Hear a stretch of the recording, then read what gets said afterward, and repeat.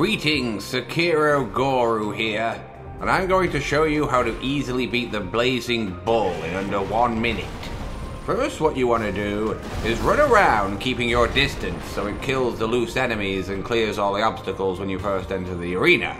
This way you'll have more room to position yourself in the correct place to fight it. Now, what you want to do is run away from it so it charges you from far away. Then when its horns dip and are about to hit, you deflect the attack, which will stun the bull briefly, allowing you to hit it 3 times. Then quickly run away and set the charge up again. It will attack you in the same way over and over, and all you have to do is deflect the attack each time. You will get some fire damage each time you deflect the attack, but the battle will be over before this troubles your health. The beauty about fighting the bull this way means you will never get to its second phase, as its posture breaks before its health gets to that point, and you can kill it during its first phase. FromSoft obviously intended the fight to be like their traditional Matador battle, and that's why you get rewarded with the quickest kill if you fight it this way.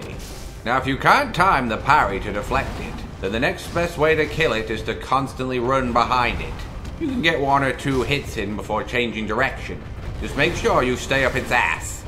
You can whittle down its health this way until it reaches the second phase. Then you can either carry on fighting it in this manner, or equip your firecracker prosthetic, as it will stun the beast for a few seconds, leaving it open to 3 hits. Do this for the remaining part of its second phase to make it easier to kill the creature. Just don't use the firecracker too soon after using it, as you'll need to wait around 20 seconds for the bolt to be ready to be affected by it again. That's some con, but that's the way it is. Subscribe for more tips and secrets, and click the link in the description at the end of the video to watch a Rage in It playthrough by my failed disciple, Hrothgar the Dragonborn Coward. And remember, a ninja with a list is too busy to kill you. You're gonna get killed by a chicken this time, John Ninja? You fucking bitch! Dark Souls man wouldn't get killed by a chicken! What the fuck? How many more chickens are in here? It's like Zelda!